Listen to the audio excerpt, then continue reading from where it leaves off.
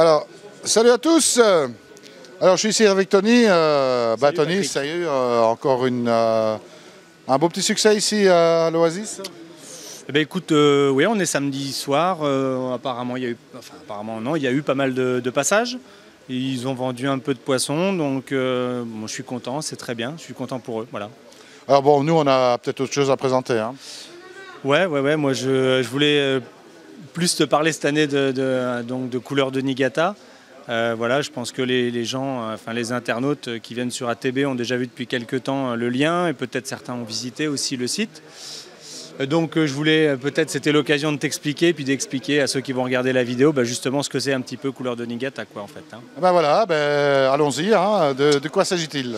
Eh ben écoute, Couleur de Niigata, ça fait, toi tu es au courant de ça, c'est un projet que j'ai depuis quelques temps déjà, et j'avais vraiment envie que les professionnels qui font du bon boulot sur le vivant, donc mes clients en l'occurrence de Carpe Koi du Japon, puissent se démarquer un petit peu et puis qu'ils soient un peu visibles pour la qualité du travail qu'ils font. Donc on a décidé de créer ce collectif, ce label un petit peu, Couleur de Niigata, dans lequel plusieurs magasins vont venir, ils vont acheter les poissons donc chez moi, et puis avec un principe de travail un peu qualitatif, voilà, en fait. Hein. Alors, en fait, il s'agit d'une charte qui est quand même contraignante, hein, on va dire. On essaye de promouvoir la qualité principalement. Oui, ce label n'a qu'un but, c'est vraiment de mettre en avant les qualités professionnelles des magasins qui sont les revendeurs. En fait, vraiment, ça n'a d'intérêt que si les magasins jouent le jeu et proposent des poissons d'une façon ultra professionnelle, avec bien sûr du service. Hein, quand il y a des problèmes sanitaires, il faut absolument que les gens soient là pour aider les clients, avec des garanties de provenance, des garanties d'âge, d'éleveurs, des garanties en cas de problème de pathologie. Voilà, donc c'est vraiment la finalité de cette charte qui est peut-être restrictive, mais sinon ça n'a aucun sens, quoi. C'est-à-dire faire juste un groupement pour faire un groupement, ça n'avait pas d'intérêt pour moi. Il faut vraiment qu'on puisse tirer vraiment ces magasins, le service de ces magasins vers le haut, sur la vente et le service des koi, quoi, voilà. Alors bon, de toute façon, toi tu donnes tout ton support aux gens qui sont affiliés, je veux dire, à ce label. Oui, alors c'est vrai qu'aujourd'hui il y a 5 magasins, je vais les citer. Il y a l'Oasis, historiquement c'est le premier magasin vraiment avec lequel on a pu démarrer des koi d'automne il y a 7 ans en arrière maintenant, pour la première fois. Il y a donc Normandie Koi à Bernières, hein, aussi connu sous le nom de Gerskoi. De Gerskoi, pour la petite histoire. Il y a donc Nicolas Joko Koi d'eau à côté de Carcassonne dans le sud. La pisciculture de Villette aussi, qui est un de mes clients historiques et qui travaille essentiellement sur du tosai, durant la saison plutôt printanière-été.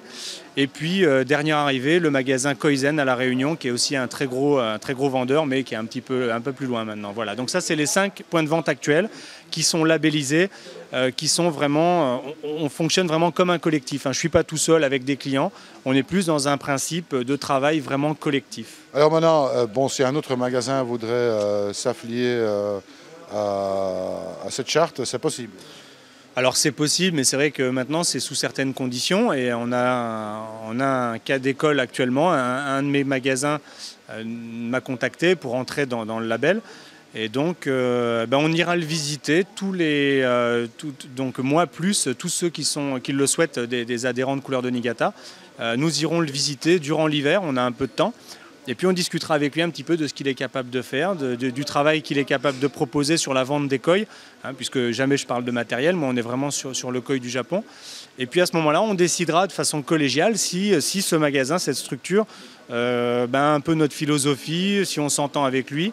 Et puis si on a le feeling, il rentrera au même titre que les autres dans le label. Voilà. Donc c'est pas fermé, donc il y a encore de la place pour d'autres magasins éventuellement? Non, il n'y a pas de la place. Il faut que les conditions de travail du magasin correspondent à notre éthique, à notre philosophie, mais on est fermé à personne. Voilà. Écoute, c'est très intéressant. Donc on rappelle Couleur de Niigata. Il y a toutes les informations nécessaires, je pense, sur le site. Hein.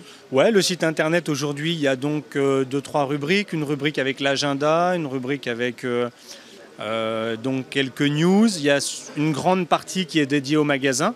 où il y a un explicatif pour chacun des magasins, des liens vers les magasins qui sont les revendeurs, chez qui les gens vont pouvoir aller voir sur leur site internet. Il y a des liens vers leur site internet. Voilà, il y a le reportage au Japon que j'ai pu faire il y a 15 jours en direct. Voilà, quelques nouvelles et puis quelques infos sur les éleveurs.